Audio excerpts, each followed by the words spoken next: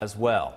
And the new year brings a new feature on Twitter. Digital reporter Deb Tuff is here to tell us this is definitely for you if you can't be on your phone every 5 minutes checking things out, right? Exactly, Justin. As people tweeted their New Year's Eve or 2015 celebrations, some may have noticed something different on their timelines. This is called Why You Were Away. It recaps the best tweets from your network. Let's take a look at some of the highlights. Now, While You're Away is the first non-chronological feature for Twitter, similar to Facebook's top stories in your newsfeed. So why now? More user engagement, something the social media giant has talked about since November of last year. But for now, While You Were Away seems to be in the app only. Once again, Twitter rolled out While You're Away to some users, not sure how they determine which tweets to highlight.